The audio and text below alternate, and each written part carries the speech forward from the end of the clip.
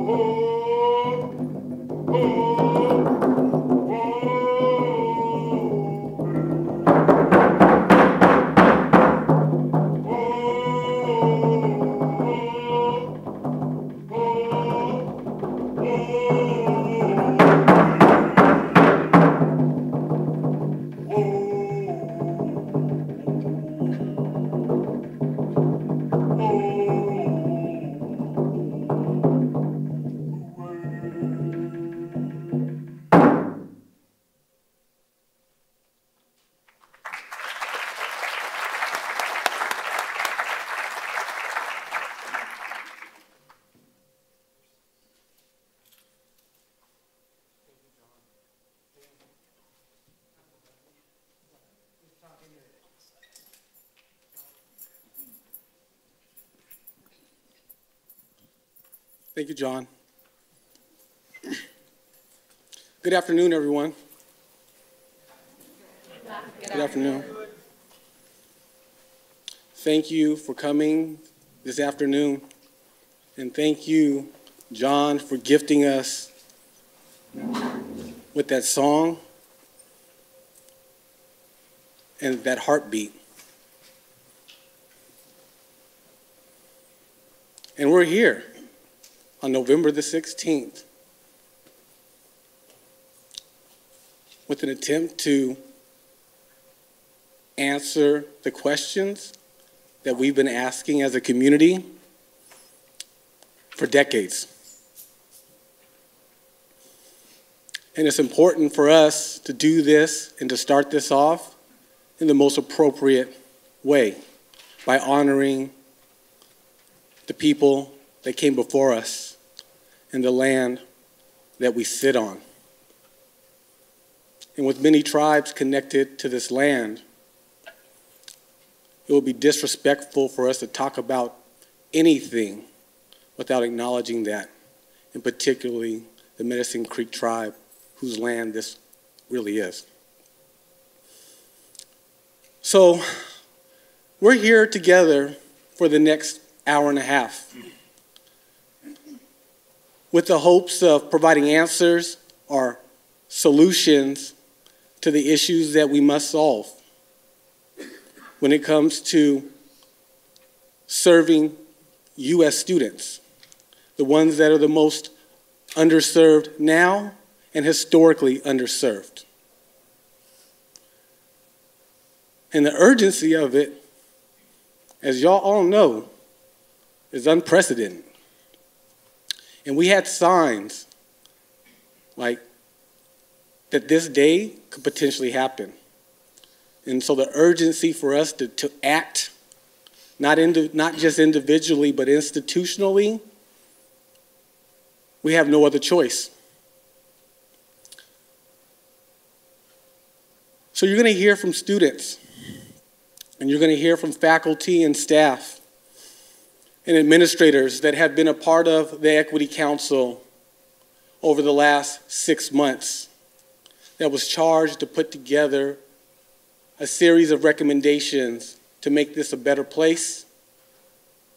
Because what we can do, despite what's happening nationally, what we can do is to make this a better place, a more welcoming place for the people that sit in these seats. Because that's what you deserve. And that's what we owe you. Can we get, oh, sorry, I thought it was the agenda.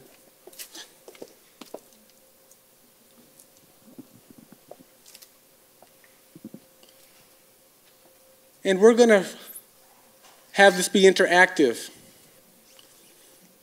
and have a couple of opportunities for people to engage in exercises with us while still centering the student's experience and centering the people that came before us and the people that we're doing this for.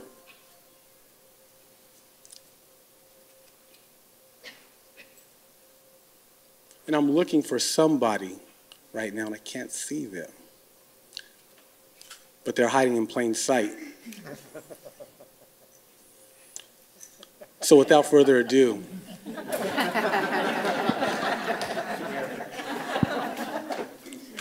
let me get my little piece of paper.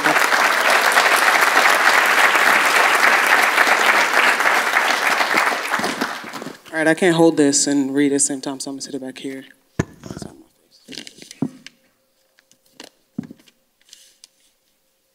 I wrote it on a piece of paper with no lines on it in blue ink. I'm nervous. Not the nervous full of fear and mistrust. I'm nervous with readiness. The butterflies have fully formed, and now we must fly. It takes time to learn how to fly, even if you were born with wings. It's the process. So I'm patient to begin my flight. The process from an egg to a butterfly is weather dependent and also dependent on regional climate. It can take about 4 weeks in the peak of a summer warm climate. The students are the butterfly in this metaphor. We came to this campus in many stages of our development. Transfer students, fresh out of high school, haven't been to school in 10, 20 years, homeschooled, still striving to the fullest, grasping our identities, owning our power, loving our image, and enforcing others to respect us, being unapologetic,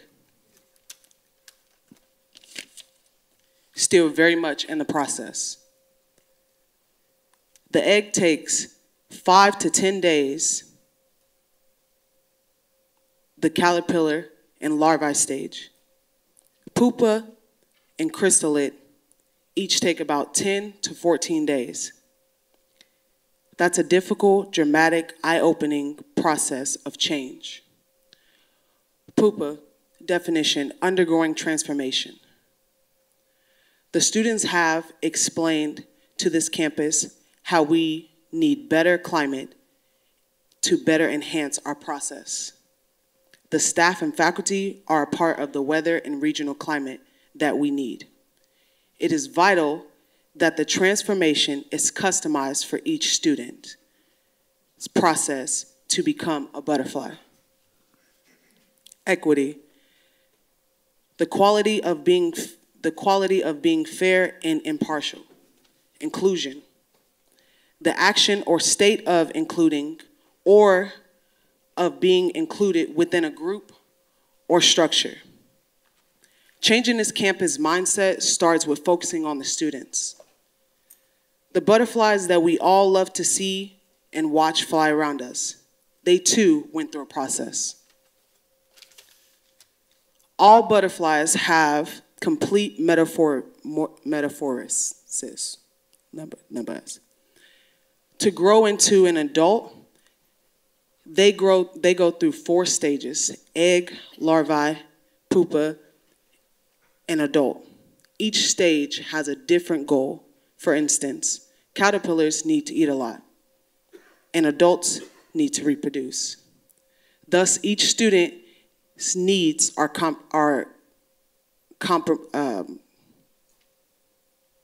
customized. The Evergreen State College has the capability of achieving student-centeredness with an equity mindset. Keep students at the center, and remember, there are approximately 20,000 different species of butterflies. I'll leave you with this. It is not our differences that divides us.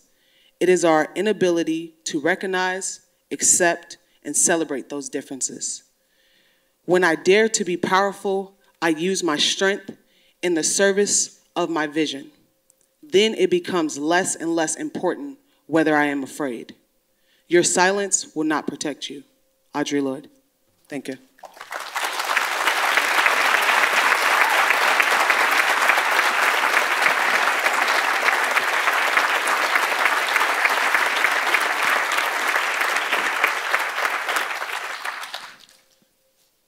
Thank you so much, America. I forgot to introduce myself. My name is Felix Braffith, and I'm the director of TRIO programs here at the Evergreen State College. In addition, the co-chair of the Equity Council. And I couldn't have done this without the love and support of my equity co-chair, Phyllis Esposito, who has done more than I can put into words.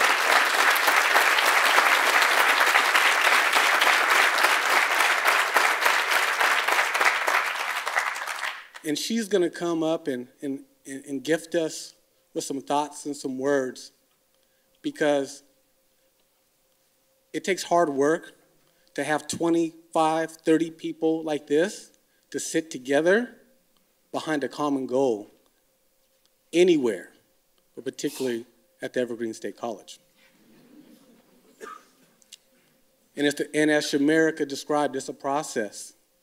And Phyllis, I couldn't think of a better person to describe what it is that we have been a part of. So please, I'm going to hand this. Do you want the microphone, or are you going to talk without it? Okay.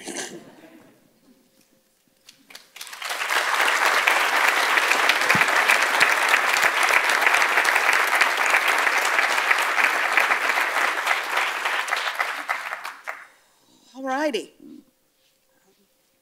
As Felix said, my name is Phyllis Esposito, and I had the sheer delight and awful painful at times opportunity to co-chair this Equity Council. It is with deep, deep pleasure that I got to sit amongst these people and fight hard for the things that we believe, and we fought hard. We fought hard. But at the end of the day, we came together and we devised a set of recommendations that we all could stand behind. I'm going to have my partner talk a little bit, but I'm going to talk some more. Yeah, we came together in overwhelming and really stressful amounts of data that was collected throughout surveys and confidential reports and feedback by students. And we've tried to put that in the equity goal, try to address as many of them as we can, and there's still a lot of room for improvement, but we went in there with the vision of delivering and responding to the feedback that we were getting. Oh, my name is Juan Carlos Ruiz Duran, and I am a student here at the Evergreen State College, and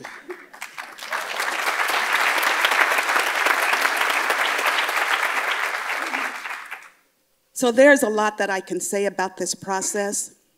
I know that when folks looked at that plan, some folks probably said, hey, what about this? This is missing, that's missing. And that's fair to say. But let me tell you what we went through as we sat there and we looked at that data. IR provided us with a wealth of data that told us a complete story of our work here on this campus. And once we looked into that data, we could not divert our gaze.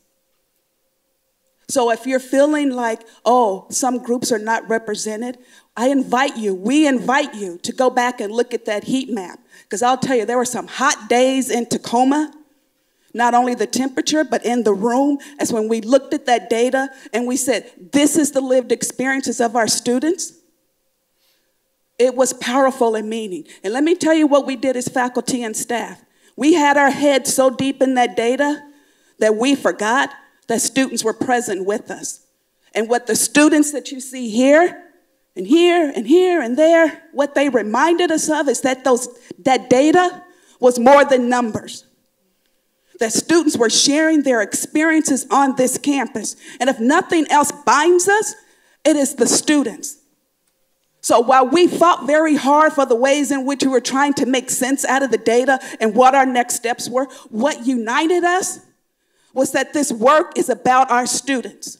And so we encourage you to offer feedback, but when you look at that plan, go to that heat map that's been linked, and I dare you to divert your gaze, because you won't be able to do it.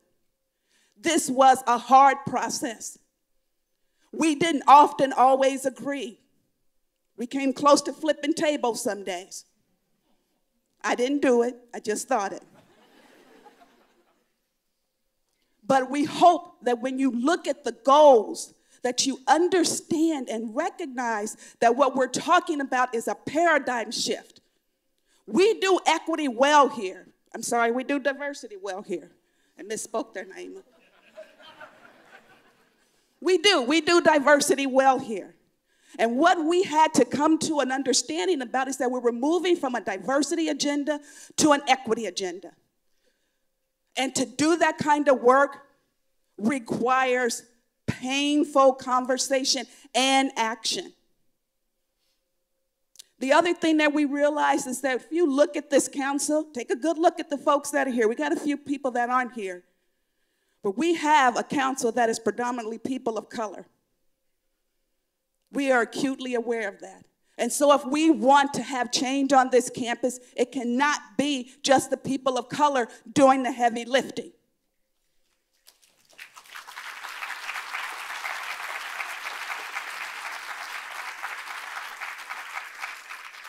So we invite dialogue. We have more work to do.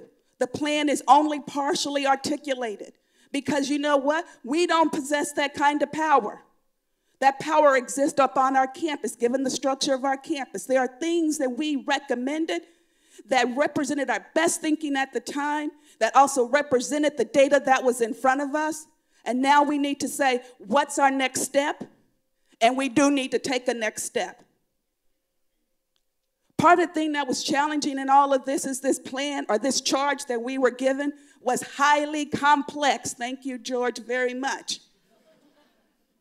And we had to say, what is going to be a priority? So what we've offered up are recommendations for this academic year. Because we realized that there was more work that we had to do. We had to take 20-something people and try to form a group. Y'all don't know how hard that is. No, I'm not kidding. That was painful. Because you know what? On my regular job, I teach in MIT. Everybody here has a regular job. People worked beyond their capacity to do this work. They may not name it, but it needs to be in this room. So when you look at it, you think about all the hard work that went into the recommendations. And then you think about how you're going to enter into that conversation. Because, again, this work on this campus and what we say we're about is student-centered. And if we can't be student-centered, then we should take that off our name. Our students are what this work is about.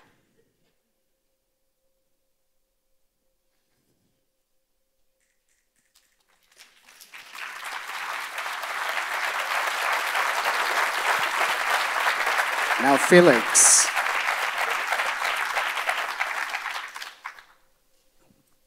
Mic drop.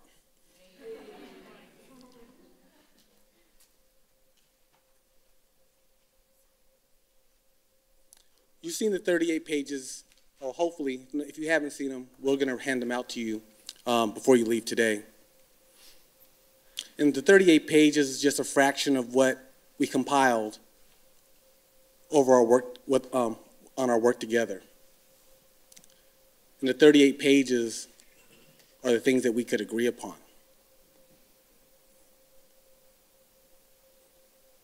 And so, what Phyllis is saying, we're asking for a paradigm shift.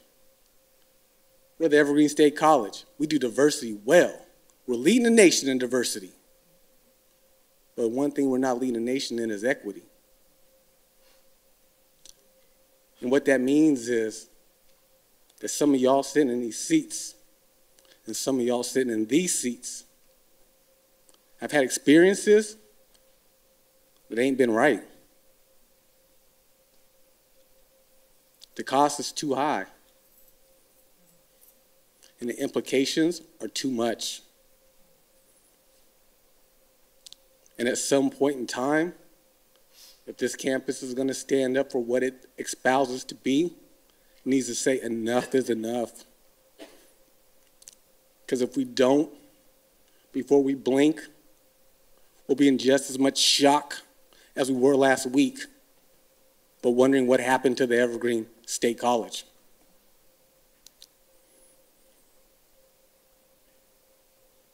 So the person responsible for making that happen, just joking. This is off the cuff. Sorry, George. George is our leader. And truthfully, we're at this point today. It's because he did see the foresight when he came to this campus. And when he went off script on convocation in 2015 and said, we have a problem. We have a problem with racism here on campus. And we have a problem with other folks not being treated the way that they should be treated, and this isn't going to continue on my watch. And what he's done up to this point has put in the strategies for us to provide solutions to the issues that we face. So we know that George cannot do this by himself, but without him standing behind us 1,000%, then we would just continue to fight the struggle that we've all been fighting. Not all, some of us have been fighting for hundreds of years.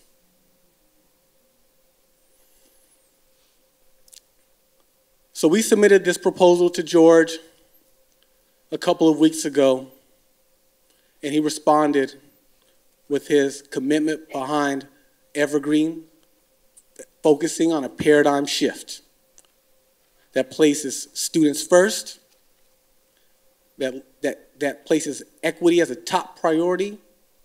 And I'm going to ask him to come up to share with us his thoughts on the proposal and other things that are detrimentally impacting us as a campus and a community based off of what we all should have seen coming across the nation. So George, you're right here. Thank you so much, sir. I appreciate it.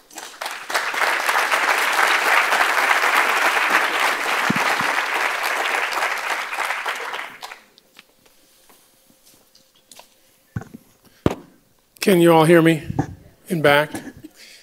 Thank you so much for coming. I am so proud to be here, to be with you today. And before I get into my remarks, Felix, 2,000% and enough is enough. I want to thank John Smith for your song. And I want to thank, with immense gratitude, the council for the work you've invested, the heartbreaking effort you have gone through, and for the incredible plan you have put together. Please let's all give them a applause.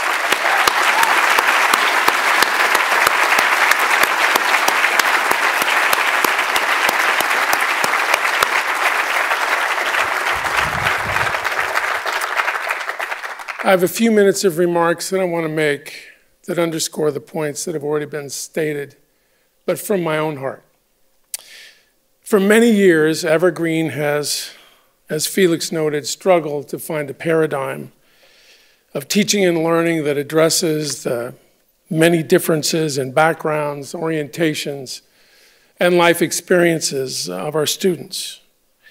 And when I arrived at Evergreen a year ago, a group of faculty and staff discussing diversity and equity asked me to help improve the college's work on these issues.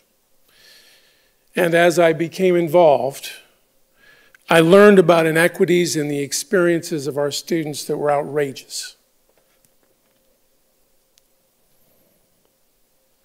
Particularly those experiences of our underrepresented and underserved students. And it became very clear to me that a council of faculty, dedicated faculty, staff, and students would be needed to tackle the problems of equity gaps in our students' experiences. And late last spring, I established and charged this equity council, this incredible equity council, with developing a plan for institutional change. Systemic change that would enable Evergreen to acknowledge and address the equity gaps that are pervasive on our campus. Now, these gaps are not unique to Evergreen. They occur on almost every college and university campus in our country. They are pervasive. They are pernicious. And for us here at our home, they're extremely problematic. The gaps reflect a failure by colleges and universities to adopt a student-centered approach to teaching and learning guided by a commitment to equity. And I seriously regret, as our president, the egregious gaps that occur here at Evergreen and our students. And students, on behalf of the college,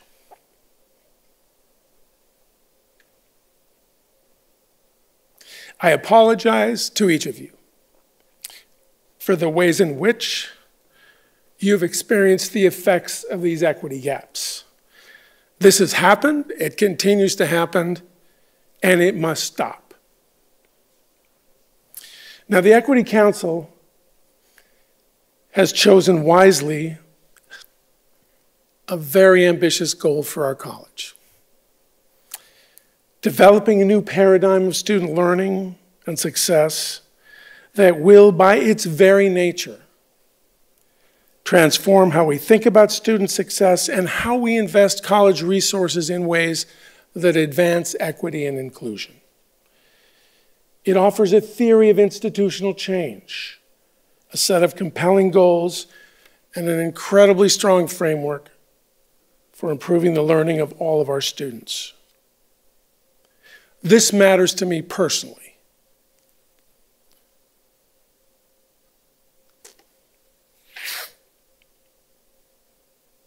Nearly 30 years ago, when I was a faculty member at the University of Washington, a colleague and I uncovered systematic evidence of institutionalized racism in the court system of Washington State. Astonishing repeated instances in which African American youth were subjected to racially biased decisions by judges and court personnel. I was shaken by that evidence and angered immensely by what I read, case file after case file of black youth accused of crimes and how poorly and unfairly our courts were treating them. My intense anger and desire for change drove me to devote years of my career to studying, fighting against, and eliminating racial inequities in our juvenile courts. Ultimately, laws were passed in the 1990s, progressive reforms were enacted and achieved, and for a moment, it seems for only a moment, racially biased decision-making was drastically reduced in many areas of the state. And yet we all know that racial biases persist and undermine many aspects of our justice system today. And I've come to understand that eliminating bias and inequity anywhere is a lifelong struggle everywhere. Now at Evergreen, some members of the faculty and staff have toiled for years on these issues to reduce inequities experienced by our students and to increase the successes of our underrepresented and underserved students. And just as my colleague and I launched a campaign in a fight against racial bias in our courts, today we launch a new campaign to fight the systemic causes of inequities at Evergreen. And at the heart of this campaign, at the heart of our effort, is the council's plans, its goals that place student learning at the center of all of our work. These are goals that aim to substantially improve the experiences of all students while also closing the equity gaps. And I call on all of us, everyone here, everyone in Tacoma, everyone who couldn't be here but is part of the larger Evergreen community, to embrace this campaign, the struggle and the goals. By pursuing these goals, we can remedy equity gaps across the college, increase student successes, and strengthen Evergreen's programs overall. But let me be clear, the council does not propose a one-and-done project. It enables us to embrace a new way of thinking about our mission, our culture, and our work. And because we seek a culture of learning and teaching at Evergreen that is equity-based and that will always be equity-minded, our work in pursuing these goals will never end. It will be ongoing for the future of the college. Our mission is unique. Evergreen has an abiding commitment to social justice. But how well are we walking the talk?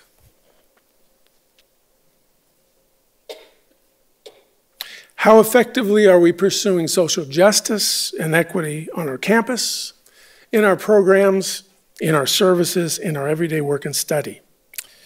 Well, we must do better.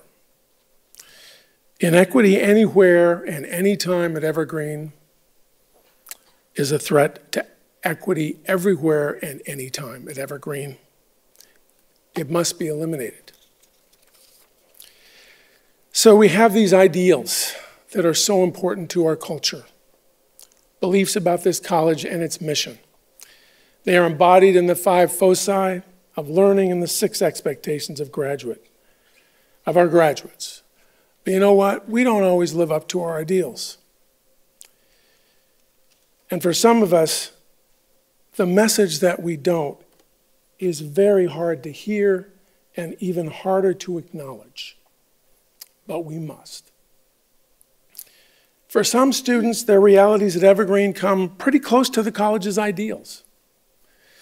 And they leave us inspired by the learning and growth that they came to enjoy and experience here. For many other students, however, their realities at Evergreen don't even resemble the college's ideals.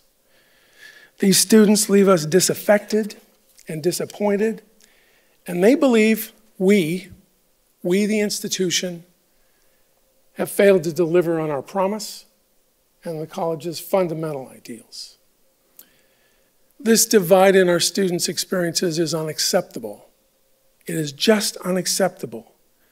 And without an institution-wide commitment to and creation of a culture of inquiry grounded in equity, we will not close this divide. It isn't going to go away.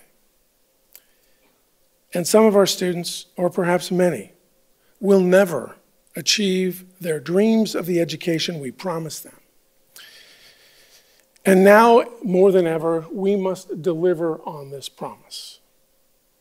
Our focus today are the great goals articulated and elucidated by the Council, goals that we must and will embrace.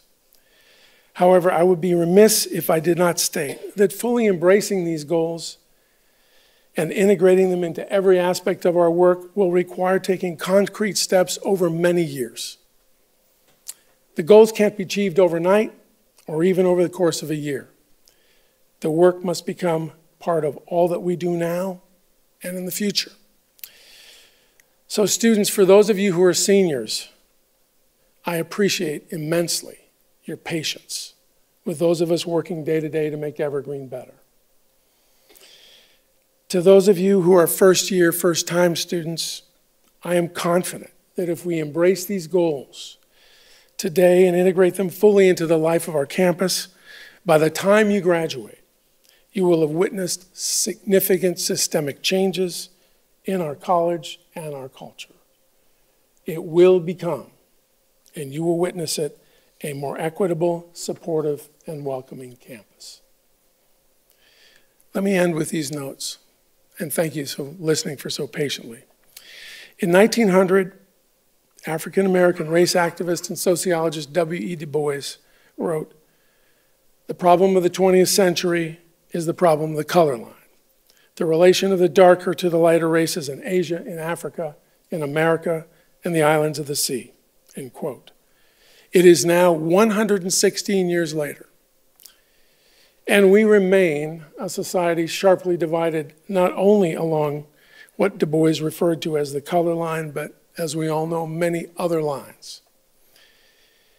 But if we can create a more equitable and just community at Evergreen, our students, you, our students, will be the ones who work to close the divisions in our country and create a more equitable and just society.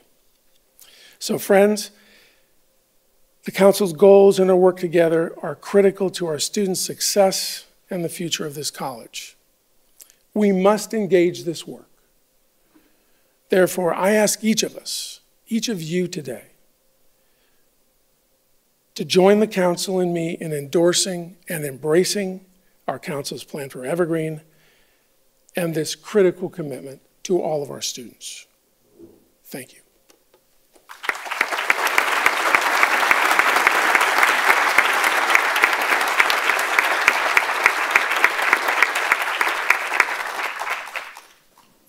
Thank you, George. And we've heard kind of very general descriptions of equity gaps and goals. And some folks may have had an opportunity to look over the plan or the proposal. And when we refer to them, you know exactly what we're talking about. But I know that people have schoolwork to do, they have emails to read, they have student crises to attend to, they have all types of things that may have not allowed them the opportunity to look through the background, the need, and the goals that we have laid out. So what we have done is we have built in an opportunity within this forum to do that necessary work. And the people that are going to lead us through this exercise is going to be Sonia Wheatonhout from MIT and Kennedy Flores, who is a third-year student here at the Evergreen State College. Thank you, Sonia and Kennedy.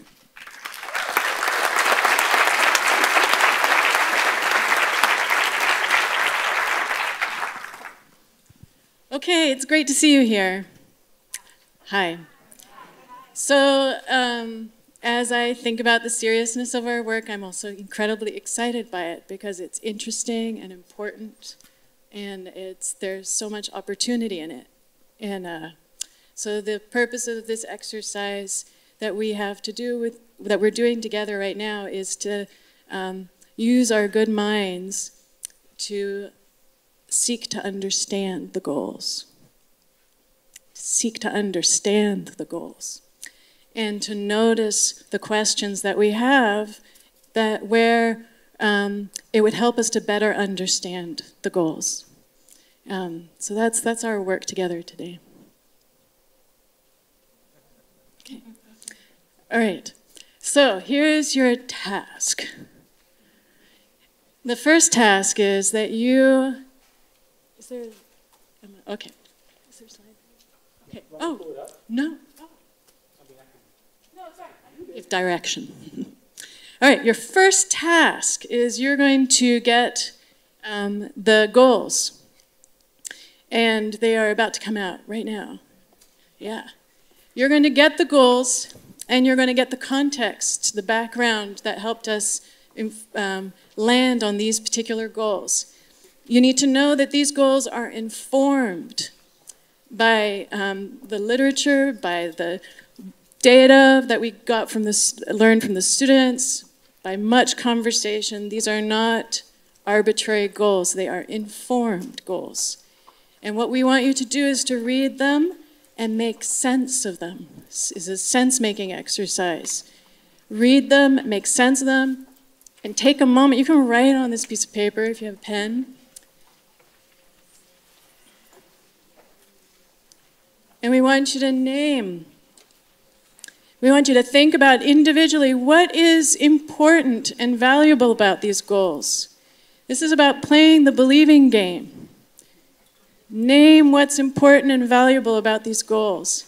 And for the places where you're like, I don't understand, or you have a knee-jerk reaction to question, ask the question, what would help you to understand how we landed on these goals? You need more. Oh, fortunately, people are capable of sharing, right?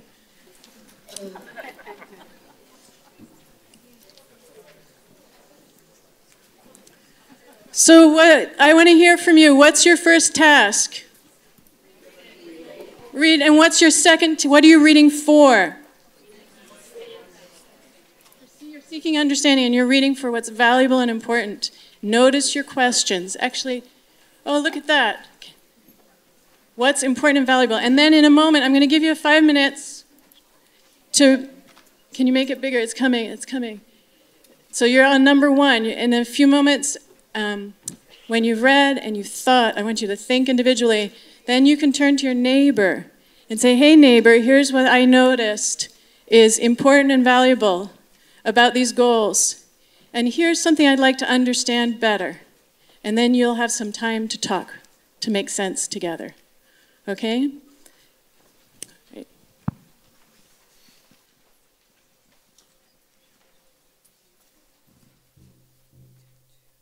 Just want to add that this beat is real important.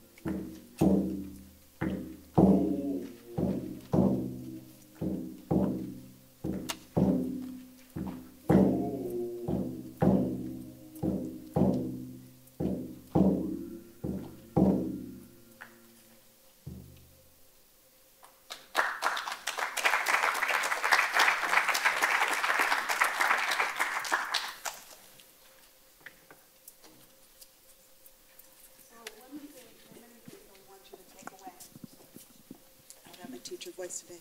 There are many things that we want you to take away as you think about these goals. And to understand the nature of the work that we did and the work that's ahead of us. I said this at commencement, but I think it bears repeating.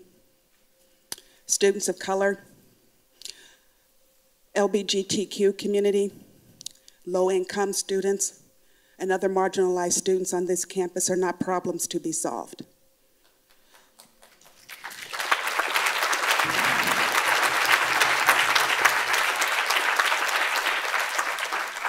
We're not asking to be fixed or for you to solve anything for us. We're asking for an equal educational opportunity or equitable opportunities on this campus. Because you know what? Tuitions have been paid. Faculty and staff are here of color. And so let's do and step into this and honor the people that are here. That's one thing.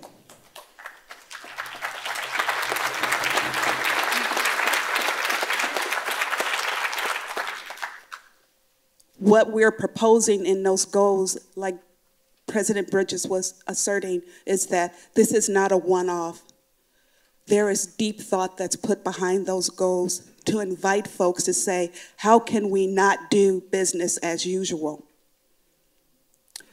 I have a good friend who's here, and I'm going to use her analogy because we've done a lot of work in terms of institutional change. So Eric, I'm going to borrow this for a second, okay? To think about what does it mean to be a change agent, for me, and for many of you, it probably has a lot of different kind of interpretations or meanings. For me, and the work that I've done in K-12, and what I'm doing right now in MIT, is that what I want to do is to have a process in order to dismantle the institutional racism and structural racism that exist. What our plan and what our hope is in that goal, and the goals we've articulated, is part of that process. Because you know what? And I think this is what Raquel said at our last meeting. Our equity goals will not be a destination. We will not ever arrive. But we have to do this work now. One of the things that I said to the council as we were in the midst of a rather heated exchange, we were on the Tacoma campus, and I think I was particularly fired up. So I'm going to share this because this is my reason for doing this. James Baldwin, the great novelist, said in an interview when someone asked him, like, why now? And why was he involved in the civil rights movement? And he said, my father waited, my brother waited, my nieces and nephews waited, and he turns to the reporter, because all this time he's not looking at her, and he finally turns to her and he goes, I will wait no more. We can wait no more to do this. So I appreciate President Bridges' comments about this work will take time, but the time is now. These are doable acts. We know that there's more work to be done, and we need many more hands to do this work because we need to share the labor. I cannot speak to the emotional and painful experience of this work has been as a woman of color. I could have chose not to do it, and I could have chose to stay in my silo in MIT. But I chose, once I saw the data, to say, I cannot look away. We must not look away. So as we think about this plan, we should be thinking about how are we unscrewing the screws, and it will take many hands to do this, to unscrew the structure of institutional racism. We have a beginning to do this. And our hope is that we are inviting you to come along. We're going to do it. Don't get it twisted. But we would like for you to join us on this road, on this journey. So when you look at the goals and you read through them and you say, where am I and what are they doing? Think about the longer aim of what we're trying to articulate in those goals. And to think that if we can engage in a process of saying, where are we at and where are our students that we're serving and what do we need to do, then that provides opportunities for learning for all of our students that matches the mission and vision of what we say we're about. Because it is no longer acceptable that our mission and vision only applies to a few. So we invite you. We want more conversation, and we know there's much more work to be done. We invite that conversation. But if you want to be an obstructionist, work on your own, because we don't have time for it.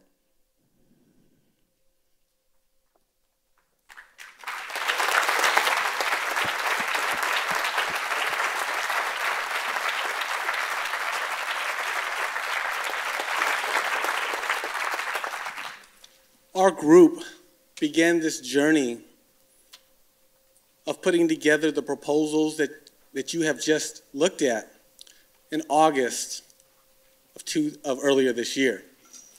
And what we have done as a council is to intentionally create spaces that challenge the status quo, that place people in mindsets that they don't feel comfortable in. The status quo does not feel comfortable in. The dominant culture does not feel comfortable in. So we never had a meeting in a boardroom. We never had a meeting in a conference room. We had them in the classrooms. Because this is a true learning experience for all of us, and it's a lifelong process. And we also made sure that when we did our work, that we did it in places that honored the people that came before us. And the very first day of our retreat, we spent in the Longhouse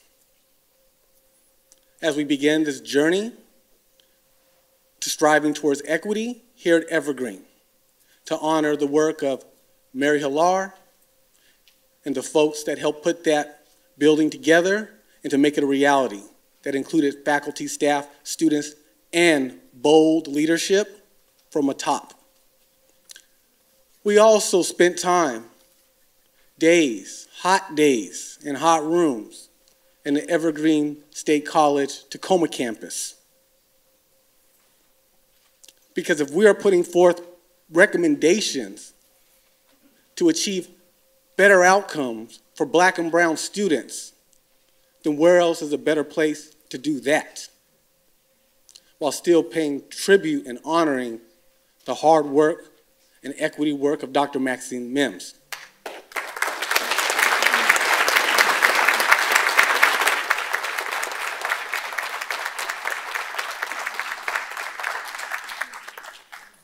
Thank you, Dr. Mims. And we knew that the journey was not going to be a smooth journey. We knew that we were going to have to battle it out, that we were going to have to question whether we were allies or enemies, whether we're for each other or against each other. So we're going to do something for you today that we did as a group in August. And we're going to ask for key stakeholders that are on this campus to get on board our journey to equity. So what I'm going to do first is ask, this is the council. Our council is large, expansive, and we're going to get on a canoe. Okay? And we're going to get on a canoe that's going to sometimes have fierce waves, unbearable headwinds, and sometimes intentional or unintentional extra rocking of the boat because we're not on the same page or on the same heartbeat. And everybody in the front of this room has committed to that. But we know, like we've expressed earlier, that that commitment has to extend beyond us. And it needs to be displayed to the students so that when they see us veering off course, that they make sure that their voices are heard. Because if it wasn't for y'all, we wouldn't have nothing. We're doing this for y'all. So what I'm going to ask is we need to pretend that there is a canoe going along the bottom of this stage. And what I ask for people to do is to really honor the folks that came before them, that have placed them in this position to do the work that is so necessary, but also looking into the future to identify the people that they're doing it for. And everybody in this room in front of us did that. But we need to expand it beyond us. So what I'm going to do is I'm going to ask for Tina, who is the director of the Longhouse, to frame the rationale and reasoning on where should people enter or board the canoe.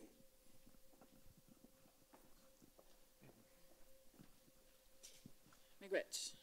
Bonjour, Nindawe Magana Doug. Greetings, my relatives. Gudano Kadokwe Indigenous. Swaganing and Dunjabao, Jibwe, Anishinaabe Kwe Ndao. Thank you for the time to be here and to share with you. When I moved here about 25 years ago, I was able to learn something from the Salish peoples of this land. And that was about the concept of wealth. And I would say that we're all wealthy people. Because what I learned was that wealth is not what you personally have, it's what you give away. And what we're doing here is bringing all of our experiences, all of our knowledge, everything that we have. We all have ancestors, and we're bringing them with us. And in this place, we're asked to share and to teach with each other. And that's what I love about the vision of our ancestor, Mary Hilaire. Because she said everyone had something to teach and everyone had something to learn. And she envisioned a place on this campus where people could gather together, where all cultures would be honored. So the work of our team has been, over these 21 years, to try to continue to bring that dream to reality. So I just want to appreciate how much that we have all been given, and that we are culturally wealthy in the Pacific Northwest. And the Salish people of this land, John and James, are here representing themselves and their tribal people and sharing these canoe songs with us. They established this phenomenon called the Tribal Canoe Journey, and it was an intentional action to tell the state of Washington as they celebrated their anniversary, we are still here, and we still thrive, and we have our culture, we have our people, we have the land, we have the seas. And they established a phenomenon that has grown over time to become an international indigenous phenomenon. And so now you see these beautiful canoes every summer are traveling. And John has created how many canoes out of your studio? 20 canoes. And that's pretty amazing. And James carved a, how tall was your totem pole at Quinault? A 70-foot totem pole at the Quinault Indian Nation to welcome everyone. So what an amazing expression of culture. In 2012, my people, which are Anishinaabe people of the Great Lakes area, were invited to participate in the journey, and we made a wigwasa jiman, a birch bark canoe. And in learning about that canoe, we learned some important teachings and that I want to share with you now as we build our canoe, how we think about who will be seated where in this canoe. In our teachings, we want the young ones that represent the future to lead us. And so we ask them to sit in the front. You're the ones that are going to set the pace. It's up to the rest of us to try to keep up with you. But that hopefully we have some wisdom from our lifelong experience, that we might sit more toward the back, and we're going to help guide. But we are calling upon the young ones to lead us.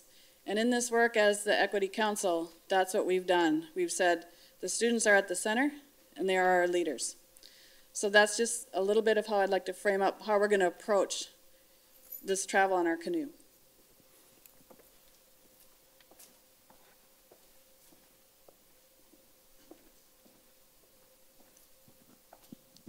Let's unmute it, let's try it.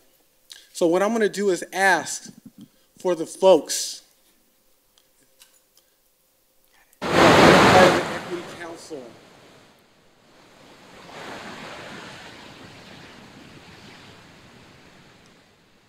that are on the Equity Council that have been doing this work for years to identify themselves and to please board the canoe.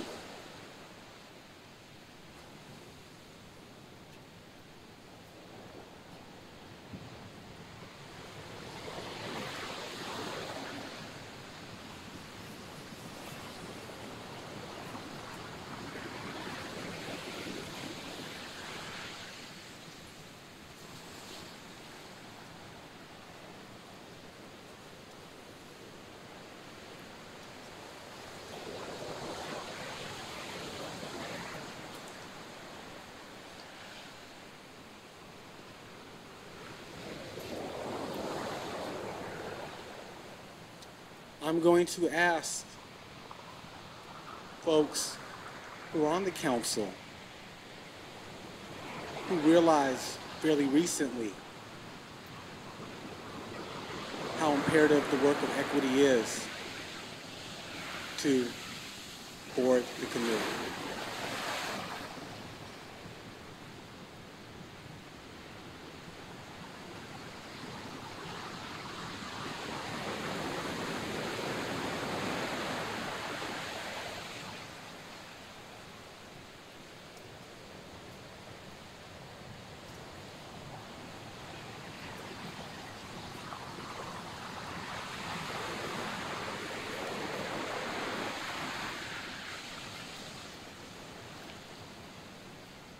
We have 4 or 5 staff and faculty members that have yet to board the canoe, and 4 or 5 students that have yet to board the canoe. But like I said, this work is going to take more than us. And what we need to do is to call people in.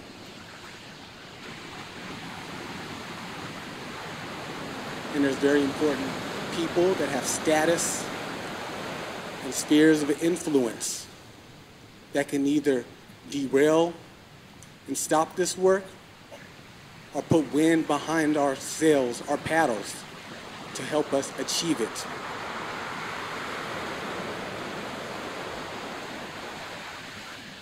And I'm going to be calling people up, and they're going to make a commitment to you before they board this canoe.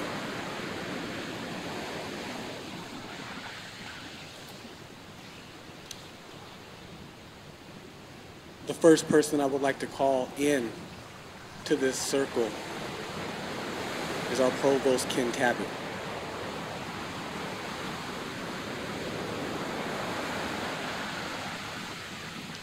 The next person that I would like to call to board this canoe is our Vice President of Advancement, Amanda Walker.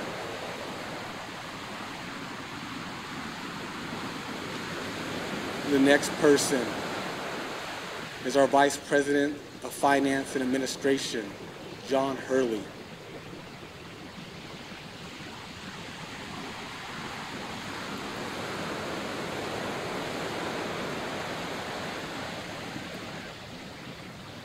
I would like to acknowledge Wendy Indris, the Vice President of Student Affairs, who is already aboard the canoe.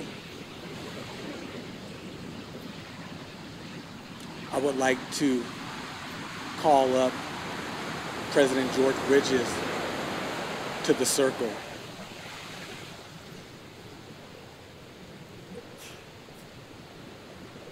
So if we can bring this canoe forward some and make sure it's a straight canoe, okay? If we need to have our canoe, and John, let me know if this is not okay, can it be 3 wide? 2 wide, okay, so we got to make this happen, okay? This is our canoe, and we got to make this happen because we can't leave anyone behind, and we need the right people on this canoe in order to achieve it. And now what we're going to do, oh, hold on one second, hold on. The senior administrators, you have to ask for permission and commit some things before boarding the canoe. So can we step back out?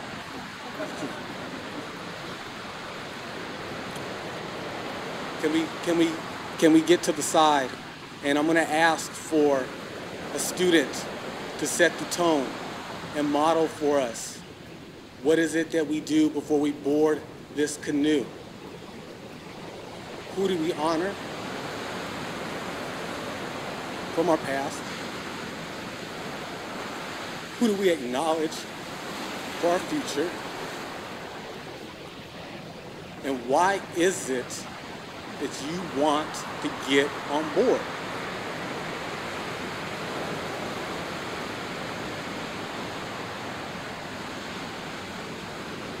Hello everyone, my name is Camila, and on this canoe I bring my ancestors, I bring my parents who brought me to this country from a war-torn country, and I'm doing this work for my brothers and sisters, my blood brothers and sisters and my non-blood brothers and sisters that are sitting in this room, whose faces I see, and whose who hurt every single day.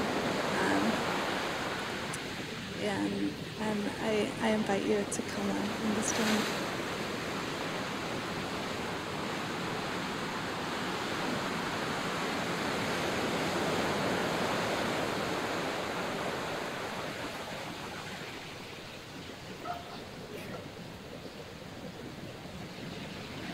Thank you. So I would like to board the canoe because I'm committed to enhancing and furthering inclusion and equity in our campus community among both students and staff, faculty, and to do that with compassion and kindness.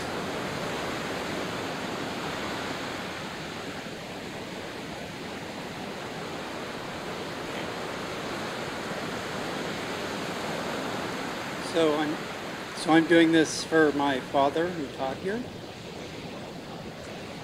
and my son who graduated from here. Personally, I am committed to making Evergreen a more student-ready campus, and as provost, I am committing resources to help train our faculty to be able to promote equity and inclusion in the classroom and outside the classroom. And it's an honor for me to be invited to board the canoe.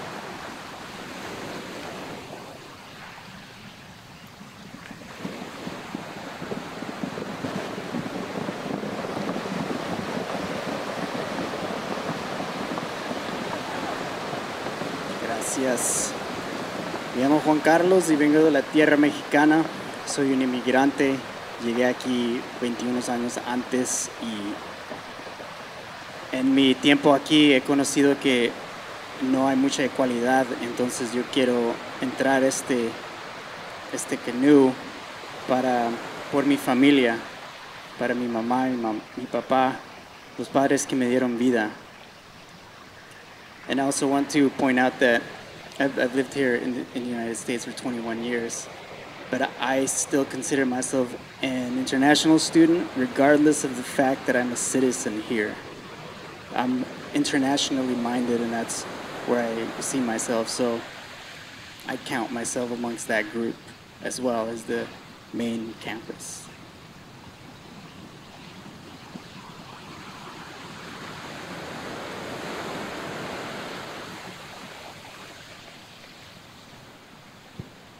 I'm Tom, I'm faculty, and I bring with me the people that helped me begin my own journey about 40 years ago as a student at Evergreen. A teacher, York Wong, Dr. Stone Thomas, and Maxine Mims, although she probably doesn't remember that. But I bring you with me as my inspiration, and the wisdom I got from you, and I'm doing this for my students, their children, and their grandchildren.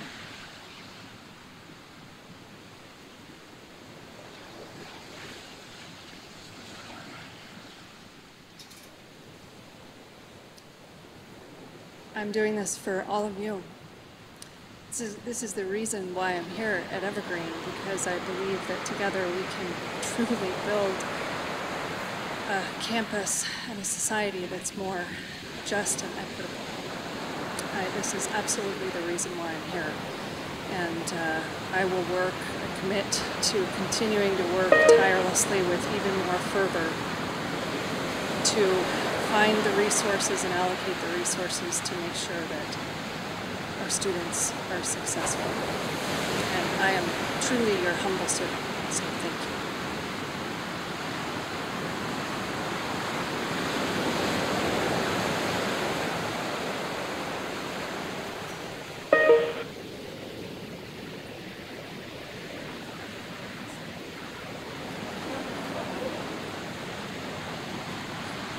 My name is Kennedy, and I'm boarding this boat with thinking about my family, past, present, and future. I'm committed to this work because it affects me greatly and affects so many people that I love, and it's just, yeah, I don't know.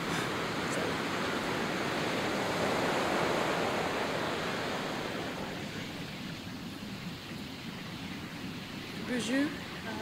My name is Madeline.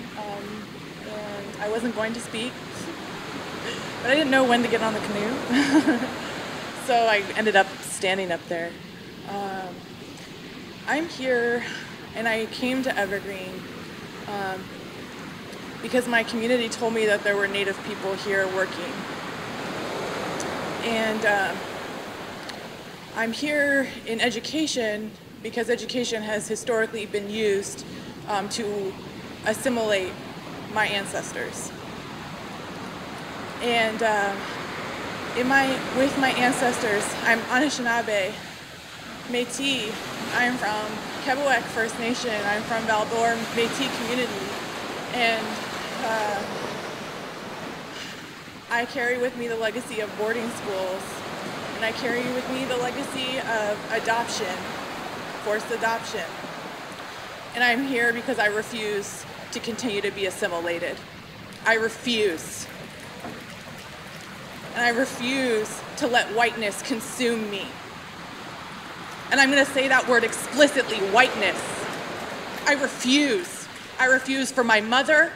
I refuse for her mother, for my grandfather, for my ancestors, for my brothers and sisters, my relatives today. I refuse.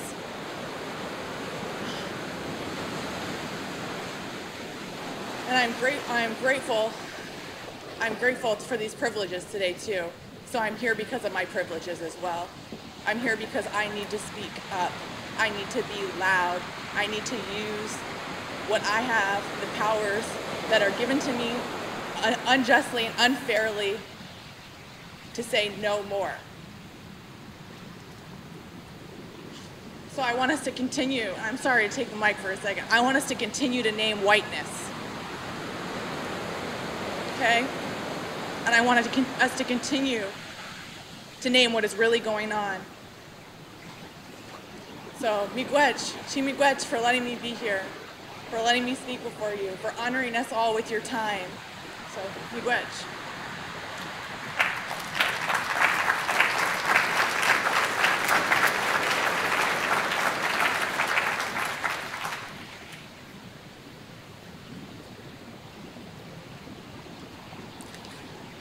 So I'm here, and it's interesting because if anyone noticed what I carried with me on the clipboard, it was not notes. Obviously, I didn't have prepared notes when I was speaking. But it was a picture of my father. And I've said this to the group before, I carry his spirit with me. I am because he was. I also am committed for the students that I see in my program. Because how dare I stand before you and say, be a transformative educator, if I am not willing to do that work myself. And I stand here with my colleagues who are in the trenches, who are doing this hard work. and who are tired of the load and carrying the load alone. I am committed because I am.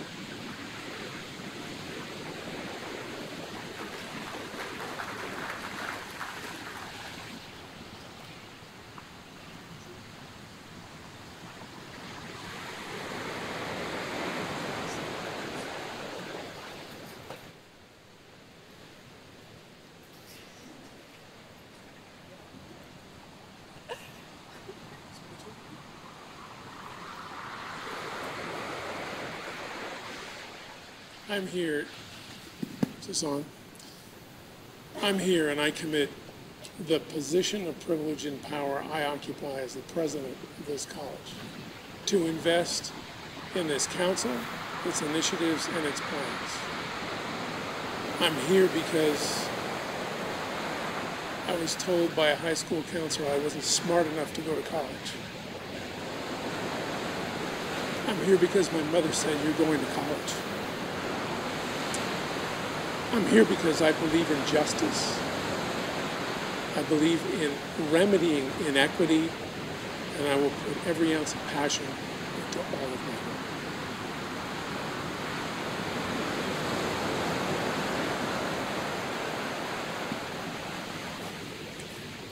I'm here for my children and all the children. I'm here for the students and teachers who've inspired me and continue to inspire and teach me. I commit from my role as Vice President for Student Affairs, my personal time, attention, investment, and heart in this work. And I commit for the people in the employees in Student Affairs, our time and attention to building our capacity, knowledge, skills, and awareness to do this work.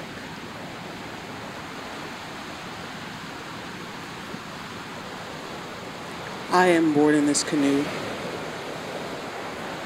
with passion. You can count on me to hold y'all accountable when y'all start to rock this. Till y'all cut it off. Seriously. I invite every student that identifies as a Black person to board this ship physically, this canoe physically with me as I board. Thank you. Right now. Let's go.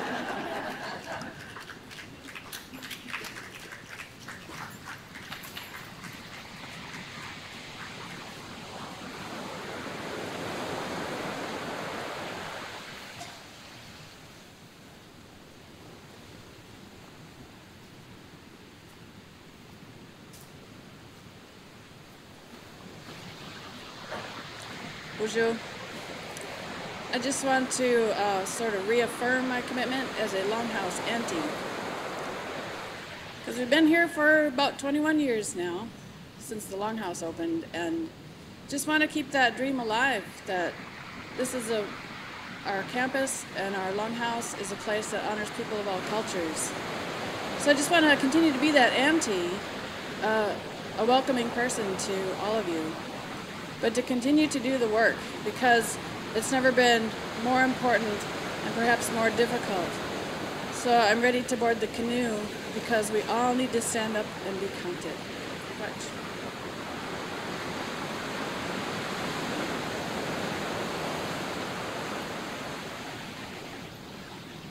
I'm Ty Somerville from the Office of Admissions, Associate Director for Multicultural Recruitment, and I bring with me my Tuskegee, Alabama-born mother, who thought it well enough not to give up on a 3-month premature kid with 13 different birth defects,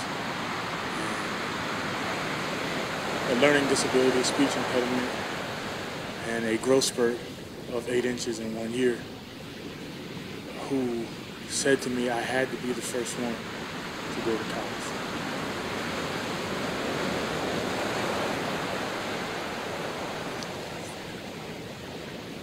I bring every young Black boy who was told all he could do was play basketball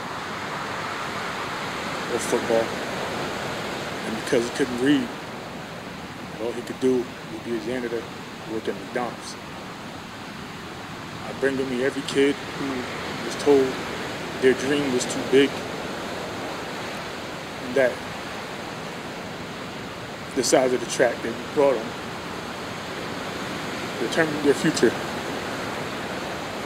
I bring with me every ounce of love I received from people who believed that I could do whatever I worked hard for.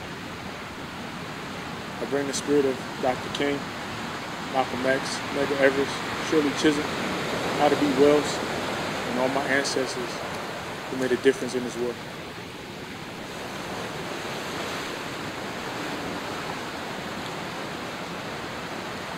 I will be the last person to board the canoe up in front of us. But we are going to leave this room and we're going to paddle this canoe to the longhouse to finish with our closing song. And I invite everybody in this room to extend their day slightly for equity to join us on that journey to the longhouse. And before I board this canoe, I need to let you know who I bring with me. I bring ancestors from across this globe. From the province of Isabela in the Philippines to the island of St. Croix in the U.S. Virgin Islands. To my ancestors that were dropped off in the South and had to find out through all type of complications on who they are. I do this for my 11 sisters and my 4 brothers. I do this for Dr. Maxine Mims, who I've known since I was 7. And remember the first time that I ever stepped foot on a college campus on the hilltop.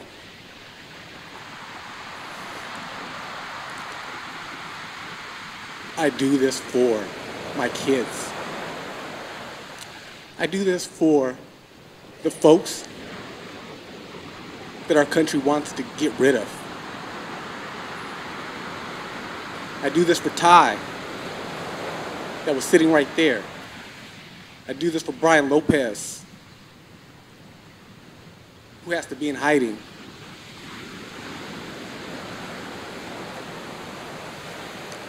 I do this because I have no other choice, and I'm willing to give up every ounce of energy that I have to fight for it to happen.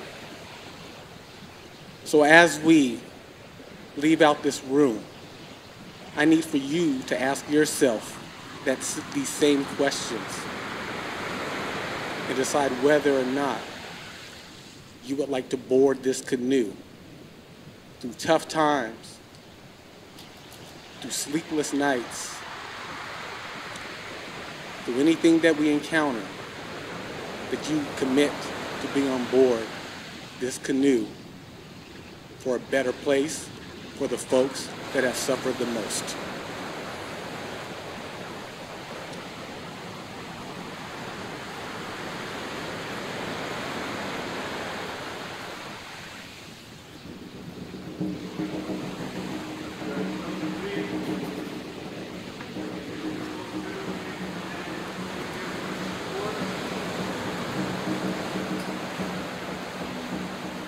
Oh,